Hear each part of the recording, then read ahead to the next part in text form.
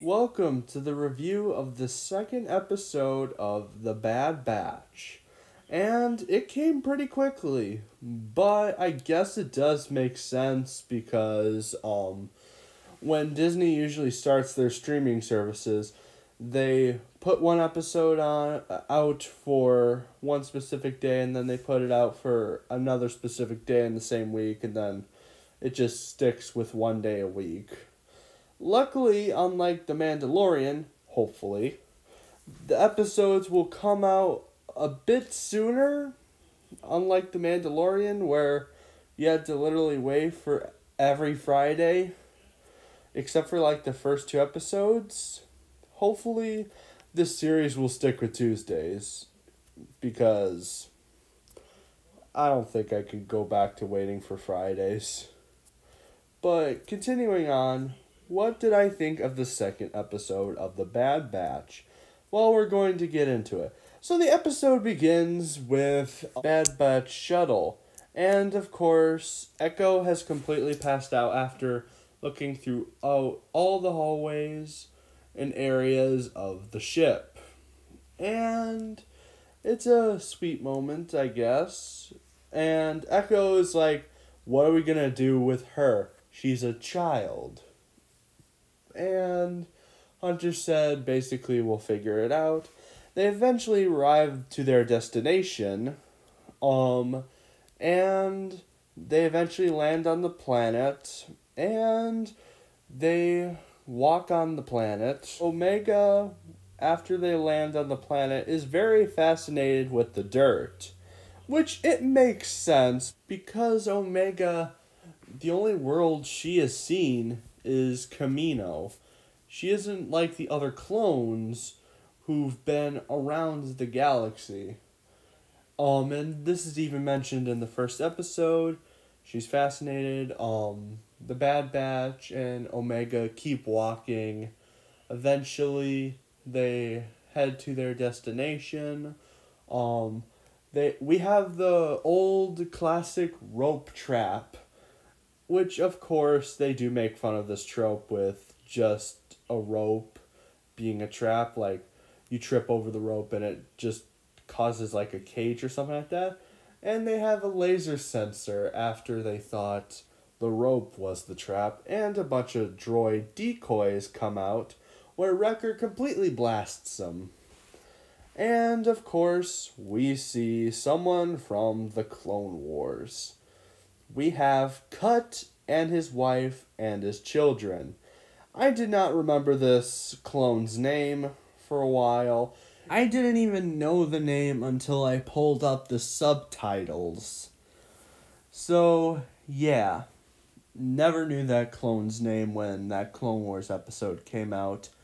And, of course, Omega plays with their children, and the children also address Wrecker as Uncle Wrecker. And the children pull Omega out to go play with them, and we get to see them play together. At some point, Cut asks where Crosshairs was, and Hunter said it was too complicated to explain, but he figured it out. Meanwhile, they're playing, and Cut also asks what's up with the girl. Hunter explains that Omega is a defective clone, which Cut has a different perspective on the clones, because he said the Kaminoans always had a purpose, like you guys, for example, and he was wondering what was Omega's purpose, which is a pretty good question. And then they continue playing. Ooh, I forgot to mention, Captain Rex did get a name mentioned in this episode, and what Rex basically did in this mention was let them know about the upcoming clones. I forgot to mention that detail. later, A ragtag band of clones struggles for Omega survival. and the children were still playing ball. It went over a And fence. their choices will Omega determine tried their grabbing fate. it. First In a time, the dangerous children new tried galaxy. warning her not to go to get the ball. They'll get it later, but of course she doesn't listen because, as the mother says, which she says a lot, kids always get into trouble, and yes, that is true. Omega goes over the fence to grab the ball, and guess what we see? That cat alien from Attack of the Clones, which that's a pretty nice detail. Referencing the prequels, and it gives us an idea where those things come from, which was something that we really didn't know. But continuing on, the children warned their mom that Omega went to get the ball. The mom is a really good shot, I will admit that. Hunter, after the mom saved Omega from the Bobcat thing in Star Wars, Hunter basically yells at her, but Cut takes it calmly and acts like a parent, and mentions that she is not a soldier. Eventually, Omega goes in the ship, and also, meanwhile, in the ship, Echo and Tech are planning a way to get past because, oh yeah, they have like clearance codes or some sort of code to identify certain people in areas so they can transport and that stuff. And so Tech finds a way to try to copy them. So their plan is getting their ship stolen. And of course, Hunter is not happy with that. Eventually, they make it to their destination, they grab the discs, and also, Hunter mentions when they leave, um, well, Cut and his wife leave, to take Omega with them to keep her safe and give her the life that she needed.